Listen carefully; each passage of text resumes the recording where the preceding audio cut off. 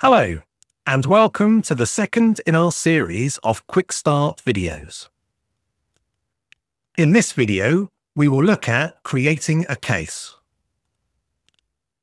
A case is your centralized workspace for your evidence objects and analysis in X-Ways Forensics.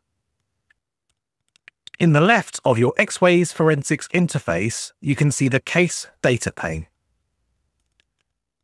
Clicking on File in the case data pane, you will see two options available. Let's create a new case by clicking on Create New Case. In the window that opens, you will see various properties we can assign to this case.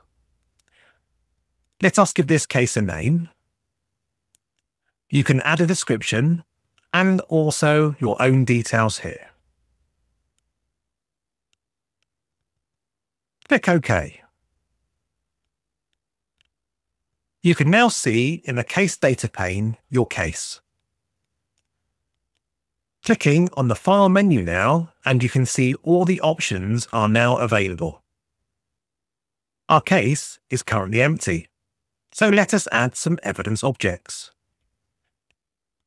On the bottom of the File menu, you will see that you can add a disk, directory, file, memory dump, or disk image file into your case.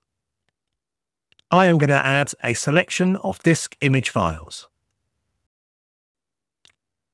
Once the evidence objects have been added, you can see them listed in the case data pane. You can use the directory browser for navigation as you would do in Windows File Explorer.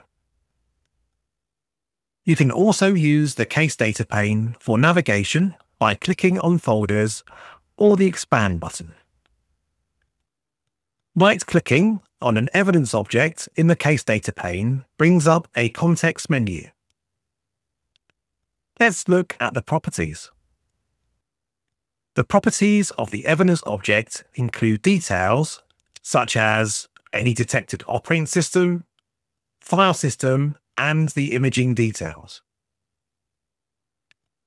You may add your own comments to the evidence object in this panel. We can also see the hash values of the source data. You can verify the hashes by clicking on Verify Hash. As we have seen, you may use either the case data pane or the directory browser for navigation. There is also a context menu when you right-click on a folder in the case data pane. You can change this behavior in the general options so that when you right-click on a folder, it automatically explores recursively from that folder. Exploring recursively shows the contents of not just the selected folder, but the contents of the subfolders as well. In X-Ways Forensics, there are two ways of interacting with items: selecting or tagging. Selecting items highlights them in blue in the directory browser list. Tagging them fills in the square next to the name. Selecting an item allows these items to be used with one of the many functions in X-Ways Forensics. We use tagging to group items for further use as they remain in this state until untagged.